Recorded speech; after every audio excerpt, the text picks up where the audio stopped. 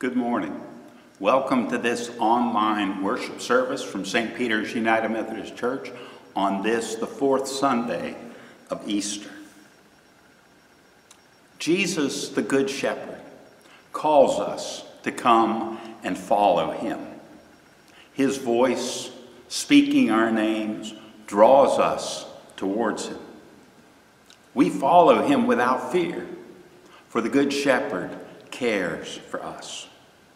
Our hearts rejoice as we know that we can place our trust in the Good Shepherd. So come, let us enter his gate with thanksgiving.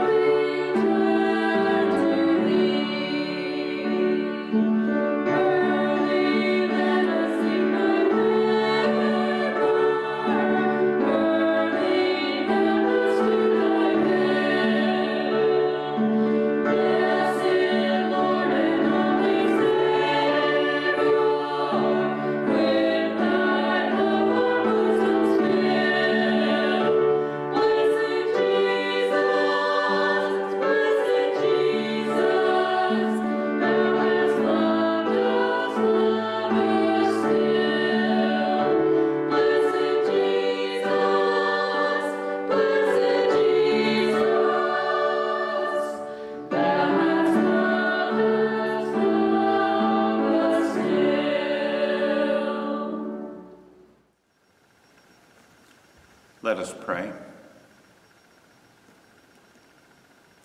Patient and loving God, we stand at the gate and peer through. We keep creating our own ways, believing that we know what is in our own best interest, and we ignore the voice of the one shepherd who will guide us to peace and hope. We wander aimlessly and then wonder why we get so lost. Help us, Lord, to stop and listen to the shepherd's voice. Enable us to place our trust in the shepherd who has never failed us, who loves and guides our very lives. For we ask this in Christ's name. Amen.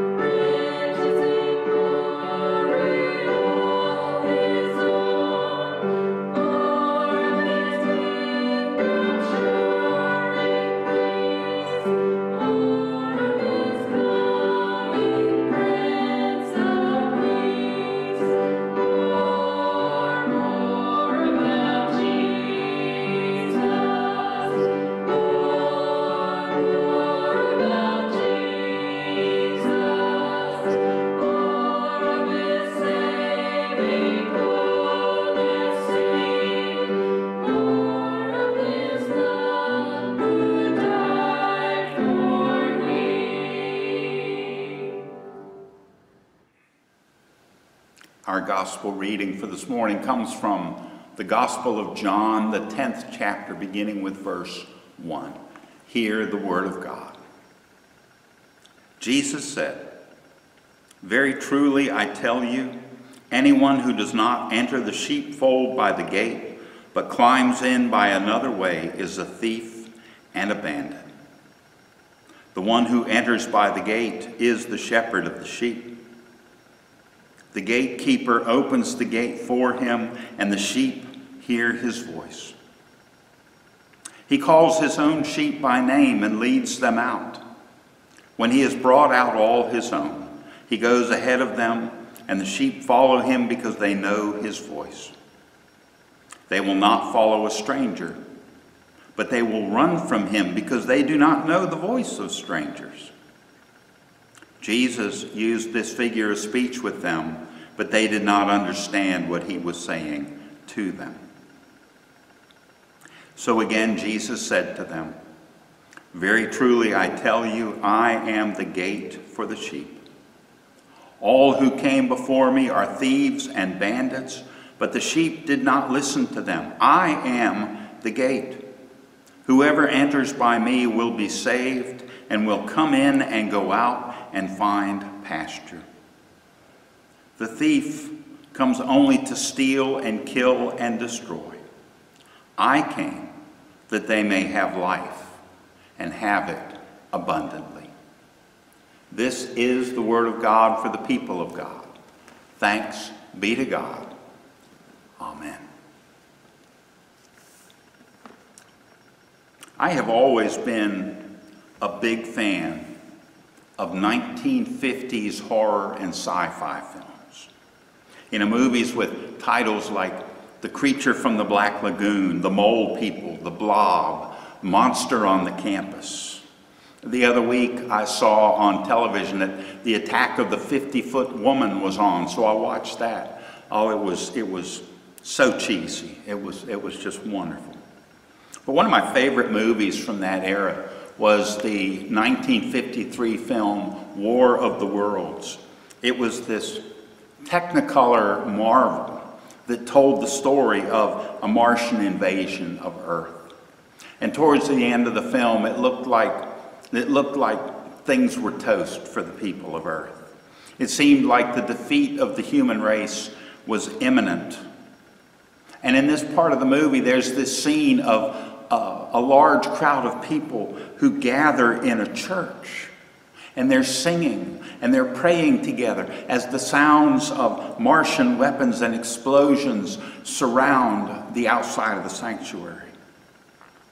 And suddenly, these alien war machines begin to fall out of the sky as the Martians succumb to the bacteria in our atmosphere. And suddenly the world is saved, and now life can return to normal.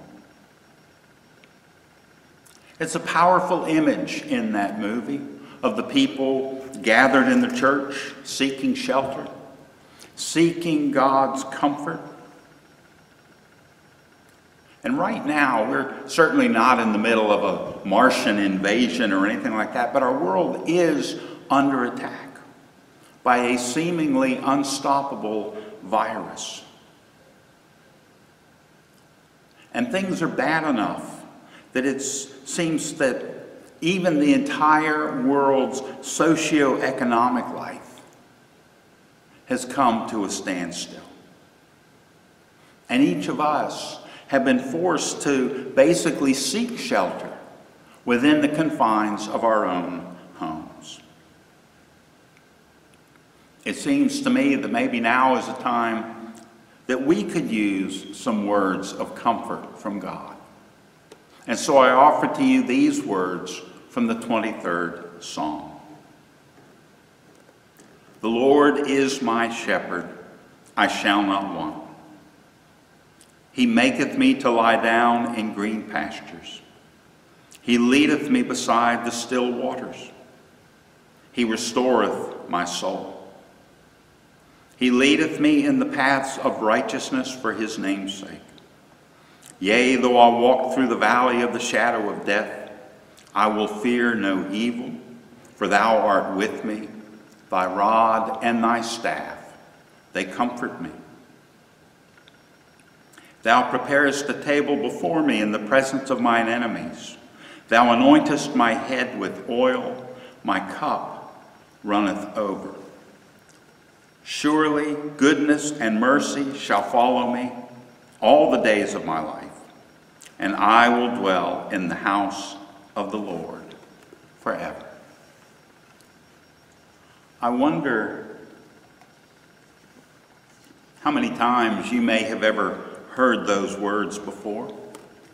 We often hear them read at funerals or other gatherings where we need to be reminded of God's sovereign protection and provision for those that he loves.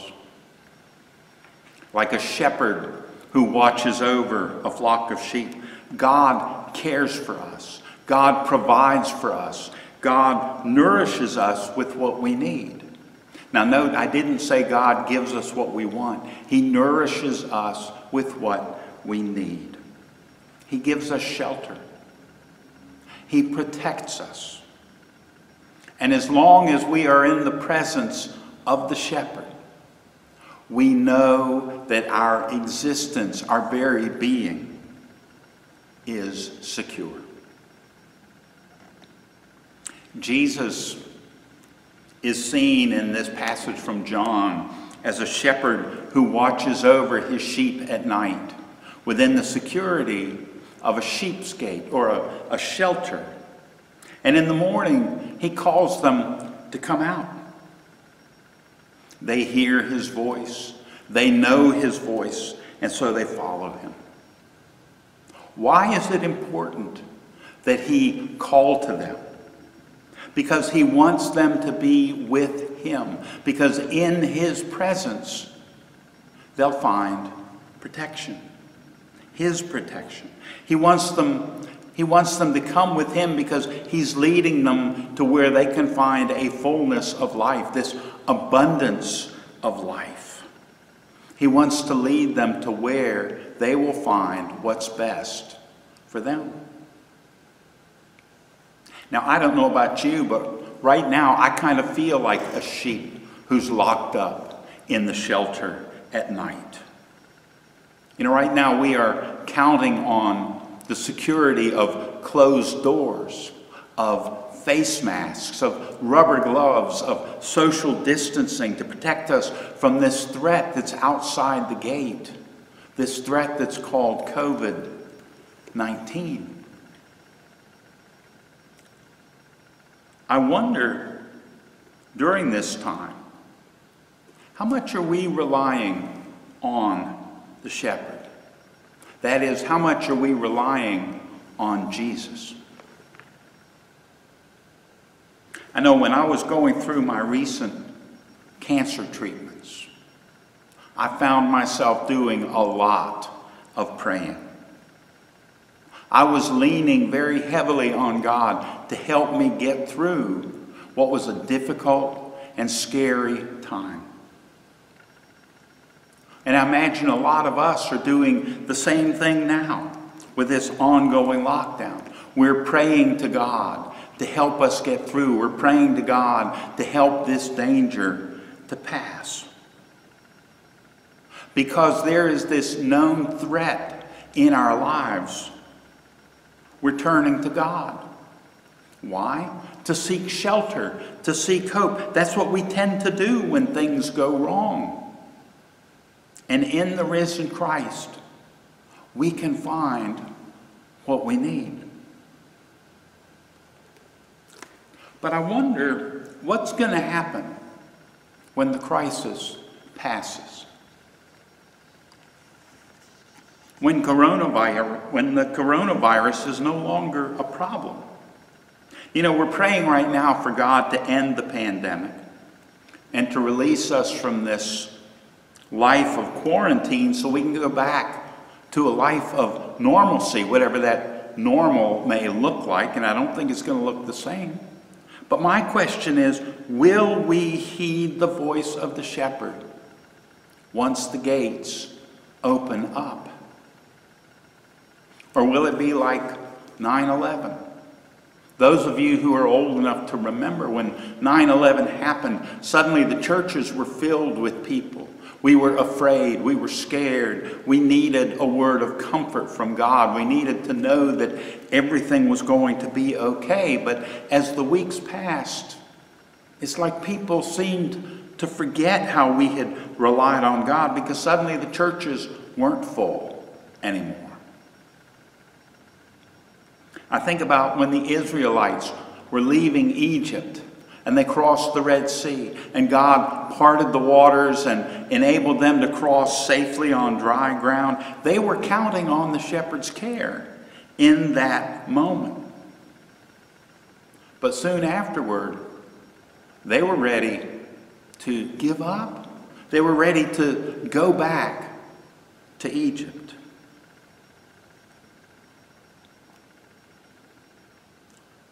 Sheep can be safe, both within the shelter of the sheepfold and also when they venture forth, if they stay with the shepherd, if they remain under his watch, if they remain under his care. Jesus says, I am the shepherd who calls to my sheep, and they follow me. I am the gateway through which my sheep move from safety to safety, from provision to provision, from strength to strength, from blessing to blessing. Now, it's easy for us to focus on the shepherd when we're inside the security of the sheep's gate. And right now, we're kind of secure in our little homes, aren't we? We're removed, in a sense, from the world, and so it's easy for us to fixate on Jesus. But when the time comes that we can leave the confines of our shelter, what then? Because there's so much to distract us. The world has so much to offer. I wonder if the material-driven siren song of what's out there is going to overpower the voice of the shepherd calling us to follow, calling us to stay close to him. If we heed his voice, if we follow him, if we stay close to Jesus when we venture into the world, he will lead us to where we need to be. And he will provide us with all that we need. Remember what the psalm said? The Lord is my shepherd, I shall not want. Do we believe that? See, we need to get to where we count on the Lord, not only when we are afraid, not only when we feel a need for security or comfort, not only when we sense danger, but all the time. As we continue this ongoing celebration of Easter, we remember that when Christ rose from the dead, he rose to a new life, and he offers us new life. But we can only find it when we follow him. At some point, this current world crisis is going to come to an end. And I don't know if it's going to happen through a divine miracle or whether it's going to happen through a scientific discovery. I really don't know. But what I do know is it will come to an end. And when it does, it's just going to be replaced at some point by another crisis. That's what happens in a fallen world. The fallen world is a scary and dangerous place to live. That's why we need a sheltering shepherd, not just now, but all the time. We need a sheltering shepherd who offers us security, comfort, and life.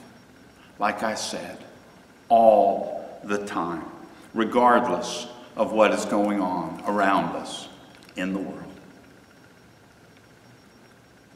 And brothers and sisters, we can find that safety and security in only one place, and that is in Jesus Christ. If you place your faith in him, he will watch over you, and he will cradle your life in his very hand, because your life is so precious to him. I offer you these truths in the name of the Father, and the Son, and the Holy Spirit. Amen.